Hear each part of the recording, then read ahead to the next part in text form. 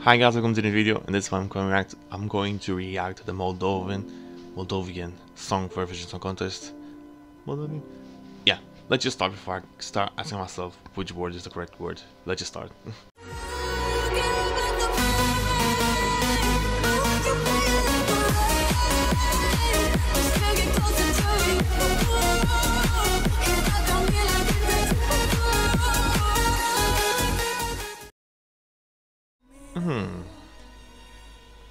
Interesting. They look so similar.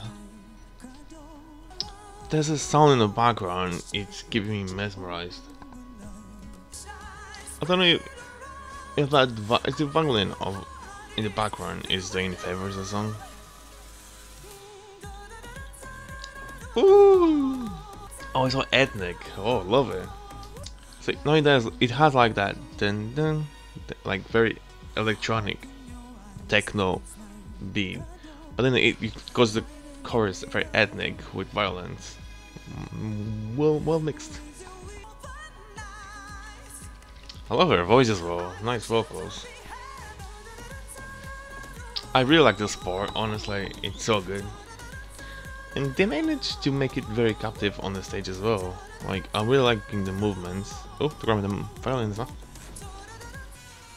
Oh, I was not expecting that. Oh, that's really good.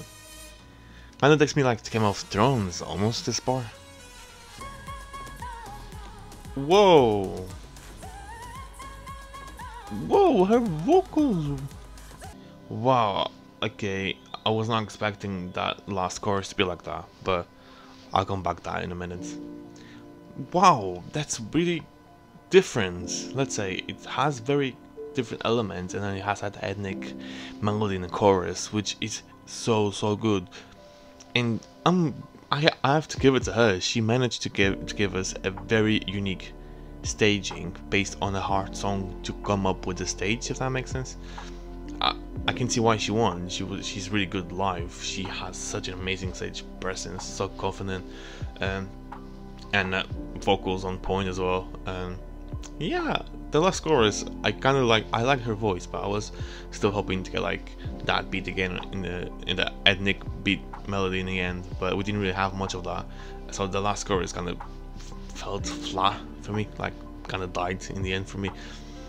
But it's really good, and Moldova always gets a lot of votes from the public, so I think they will qualify in the semi-final, and this could be actually well seen for the juries in the final as well. So I don't know, Moldova could do well. Could be another top 10 for Moldova, and I don't know if it was last year actually, but it could be a top 10 for Moldova, and no, it wasn't.